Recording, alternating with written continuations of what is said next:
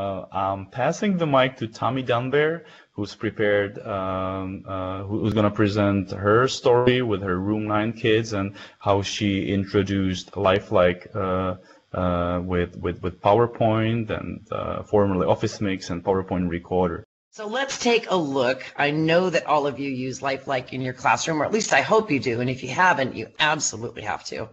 Don't need any of that fancy recording stuff anymore because now we have screen recording.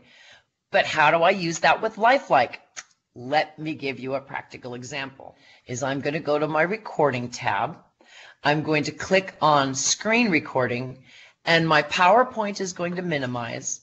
And now I've got what I had up behind it, and you can see it's my Lifeliqe online. 5th grade standard in the United States is they have to know some things about volcanoes.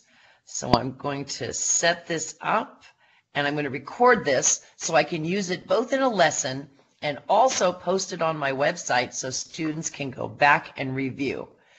So I'm going to click on the record button. It's going to give me a countdown to get me ready, and then I'm ready to record.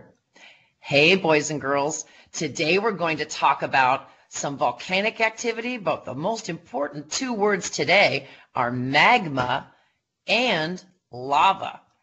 And if I hit the stop button, it stops recording.